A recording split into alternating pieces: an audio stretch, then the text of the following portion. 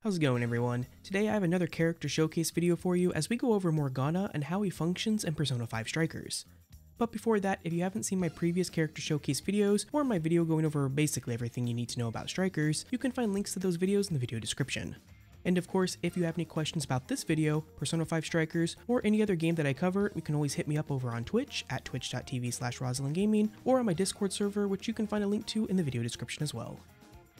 Now, I mentioned this in my last video, but I would just like to mention it again here, but these showcase videos aren't meant to be in-depth guides to the characters, rather they're simply meant to be showcases of the different characters and their core mechanics for you. So with that out of the way, let's take a look at Morgana. Morgana is a speedy character that focuses on dealing wind damage, technical damage, and keeping the party healthy. And while he may be considered one of the weaker characters by the Japanese community, as well as maintaining some of the flaws that he had in Persona 5 and Persona 5 Royal, Morgana does still have a few things going for him. At any time while controlling Morgana, you may hit the triangle button in order to turn into his car form. While in this form you can drive around, and if done during battle, you can run into enemies dealing a small amount of damage. This transformation can also be used directly after any of Morgana's combos, allowing him to quickly move around the battlefield. Though perhaps the most useful combo Morgana has at his disposal, especially in the early to mid game, is his square-square triangle combo. This particular combo is nice and quick, allowing Morgana to complete it without being interrupted, and on top of that, the final hit in the combo does have a high critical strike chance, making it incredibly useful.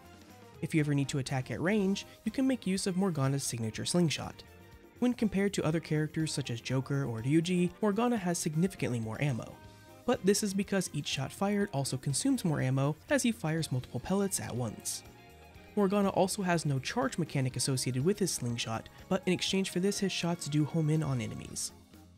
When not comboing enemies or firing homing pellets at them, Morgana can assist the party with his persona Zoro. Much like with Persona 5, Zoro is a wind and healing focused persona with a resistance to wind damage and a weakness to electric damage. Though it isn't the healing and wind abilities that Morgana's persona provides him that I want to highlight. Rather, it's the only physical attack ability it learns, Dorming Rush, and one of his passive abilities, Finesse. Dorming Rush has a medium chance to apply sleep in a wide range, and Finesse increases technical damage. Once an enemy has been put to sleep with Dorming Rush, Morgana can then use the ability again, or any of his wind attacks, to deal some pretty significant technical damage. Oh, and a small teaser, but Dorming Rush is actually the key ability in my Yoshitsune persona build that I'll be showcasing in a future video. That's right, Dorming Rush, not Hasotobi. Finally, we have Morgana's Master Arts.